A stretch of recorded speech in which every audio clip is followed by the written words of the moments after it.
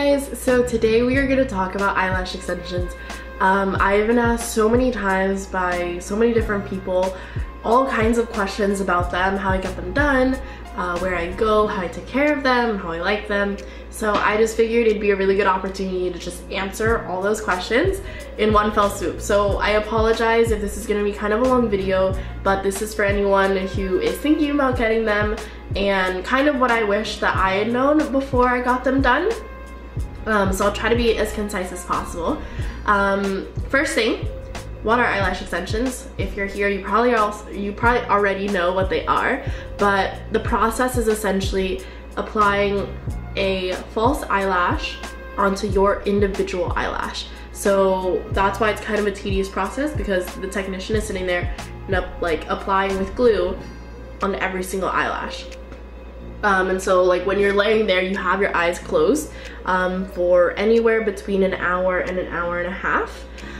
It sometimes will be longer and it sometimes will be shorter depending on if it's your first set or if it's a refill and just how efficient they are. So in terms of types of lashes, you have synthetic mink ones, which are the ones that I have, and they're really soft.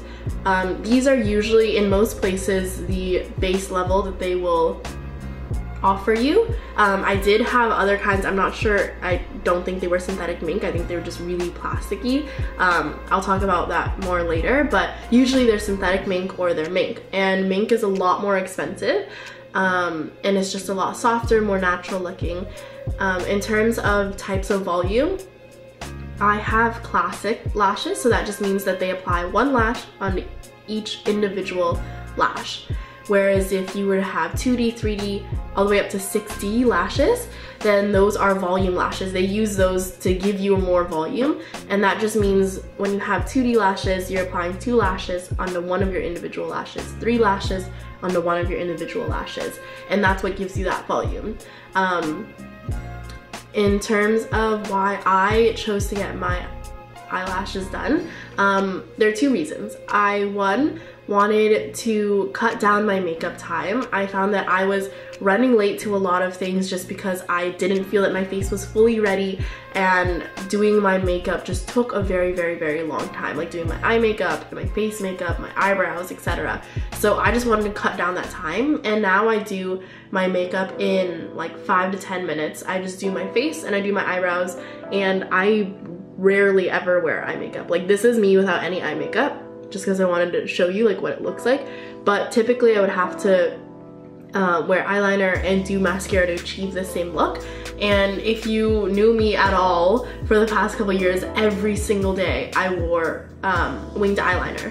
And so I am so happy that now I don't have to do that and I am ready to go like that. That being said, I also wanted to be more comfortable with myself without makeup. And that was just because sometimes I wanted to roll out of bed and look in the mirror and be like, girl, you look good, let's go to class. And granted, I didn't need to have fake eyelashes to do that. I definitely could have gotten to a place where I would have been like 110% okay going to class and going to work without any makeup on whatsoever. But my main critique of my face without makeup is that my eyes just kind of fall into the background of my face. And this isn't a problem for a lot of girls that have really full eyelashes. And so that was kind of just my solution to it. The reason is going to be different for anyone that you ask, and the reason should be personal to you. Like, if you feel like you want to get false eyelashes, like, I don't think that you in any way should feel bad about it because like you don't like the way that you look naturally, whatever. Like, it's a personal choice, and those are the reasons why I got my eyelashes done. So jumping into the next segment, where I went, I've gone to 3 different places. My journey started back in February. So the first place that I went, I bought a Groupon, and it was only $40 for a full set, and I was like, steal, because typically a full set will cost anywhere from $80 to up, depending on what kind of lashes you get, but usually it'd be around $80. And so I was like, this is awesome, $40. And I had done my research, but not enough. This place had like pretty good reviews, but they also had some bad ones, and I was like, usually when I like go to places with some bad reviews, I usually luck out. So I went and I really liked the way that they looked after. I didn't know how they should look and that they could look as natural as they do now. But the lashes that they used were pretty plasticky. Like you know what I'm talking about, like when you buy false eyelashes and they're like that kind, that really cheap kind that's very, very plasticky, crunchy, not soft at all. That's the kind of lashes that they used on me. And the process took about 2 to 2.5 hours long. And I thought that that was normal. Like it's very long and it's a very large chunk of your day, but I was like, no, like that's fine, like that's normal. And so I went back for a fill the next month, and the 3rd month my technician was pregnant and so she was on leave. I went to a different place based on recommendation from one of my coworkers, and this place was a lot more expensive. The fill was $59.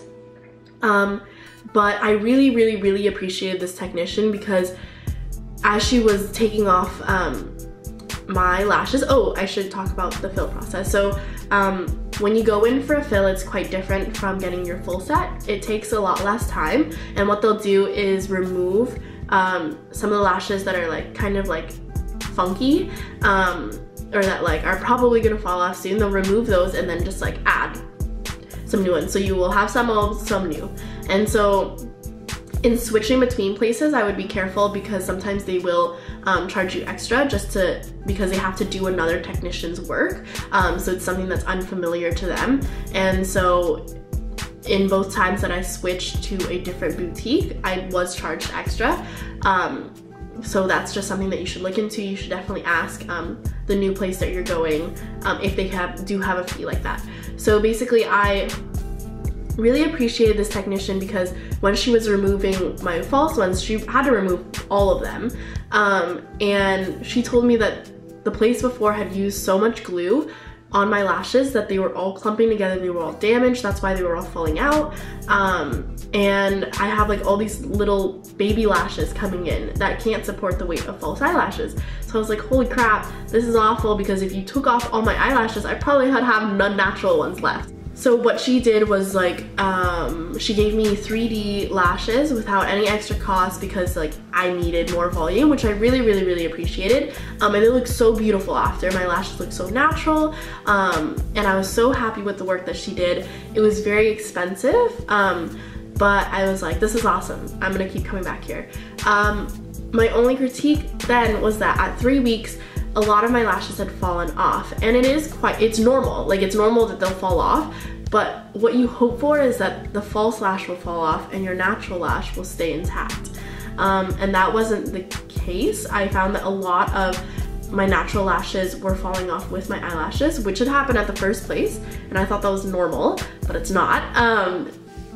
And so that probably was just because they were supporting so much weight and so much length that they couldn't handle. And even though I appreciated that she made my lashes look so beautiful, I wish that she had done it in a healthier, more manageable way so that more of my lashes wouldn't have fallen off. So I did my research and I was really looking for a place that would last longer because 3 weeks just wasn't enough. I cannot afford to pay to get my lashes done once every 3 weeks. At minimum, I was looking at 4 to 5 weeks. And I know that it's possible, I know that it's out there. So I did my research, and for anybody that's living in Vancouver, I highly, highly, highly recommend Joanna Keller Boutique. I'll put a link to their information, their website below. But I did my research and they are incredible. They are so efficient. I get my fills done in 45 minutes to an hour.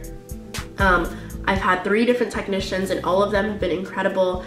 And they last up to like 4 to 5 weeks. By the end of 3 weeks, in the first place and the second place that I went, my eyelashes looked wonky. And there were a lot in the middle and then like a lot were missing from the sides, and so it just didn't look very full. Like it was okay, like it looked fine. It wasn't like I had one lash sticking out, but I just wanted something that would last longer so that I could my lashes would look good for like the span of 4 months. And so I love them. They are incredible.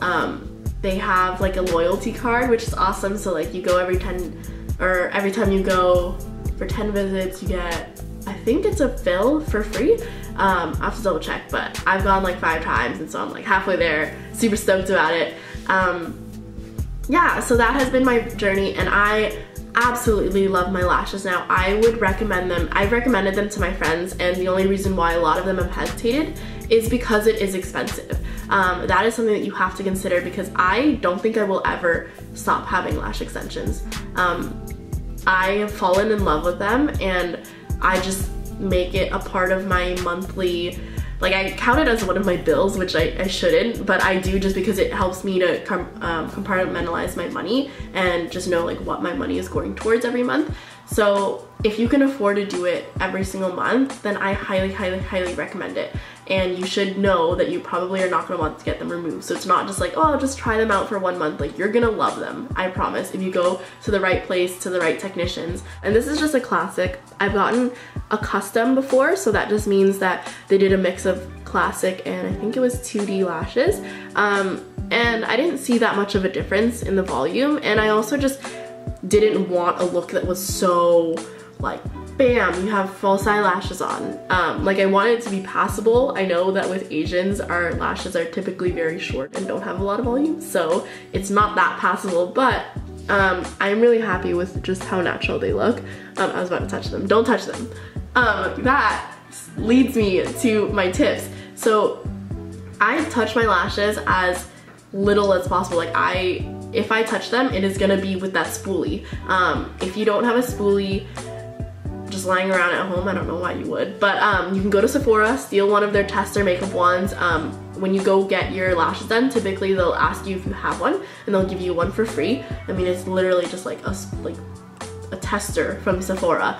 So that is what you should use to comb your lashes, and you want to comb above them and you want to comb below them, just to get the volume dispersed, especially after you shower. I would wait so it's like half dry, so they're like damp, to comb them out, because when they're wet then they'll still just clump. But yeah, when you are in the shower, they'll clump together, and you don't want them to dry that way, because they'll just kind of dry wonky, and then like starting from then till the end of the month until you go again, like they'll just kind of be wonky. That's what I have found. And so that being said, try to avoid water as much as possible. I know when you're in the shower, it's gonna be really, really difficult. And my lashes always get wet when I'm in the shower. But when I wash my face, I always just like go under and then I go above. And then I'll do the same. I know it's hard because you want to just splash your face with water, but I'll do the same with water, and it takes a lot longer. It really does, to wash your face, but by now I'm used to the process. And I used to rub my eyes all the time. Like, I used to touch my eyes. I would have really bad allergies. That's another thing. If you have really bad allergies and your eyes always get watery, maybe don't get them done, just because you're gonna want to rub your eyes all the time, and you can't do that with your lashes because they will fall off. So that's one thing to consider if you have really bad allergies in your eyes. And so yeah, avoid water if you can. Use everything that's oil-free, so like get an oil-free makeup remover, face wash, etc. And yeah, I don't know, they're not that as high maintenance as everyone makes them out to be. Even if you're working out and sweating a lot, like that's totally fine. I mean, your lashes are gonna get wet, whatever, but they will tell you though, in the first 24 hours after you get them done, try to like avoid water, because like your glue is still setting. And that includes crying.